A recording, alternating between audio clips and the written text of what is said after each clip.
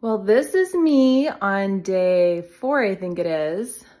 Gosh, it's looking a lot better because yesterday it was really, really purple. It felt like Halloween hit me in the eye.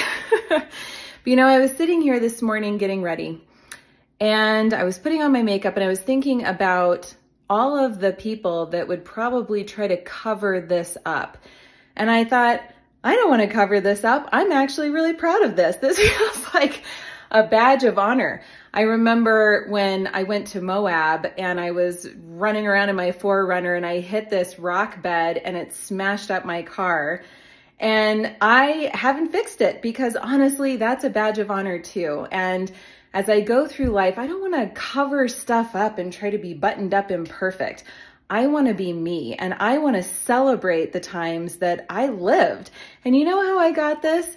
Running on the sidewalk with Clay, laughing so hard and feeling so free. So you know what? I'm not covering this up. I'm kind of proud of it. And I walk into grocery stores and restaurants and I feel free in my body and in my spirit. And I think that that's just such a greater lesson for us to really reflect on today is what are you covering up and what are you wearing as a badge of honor?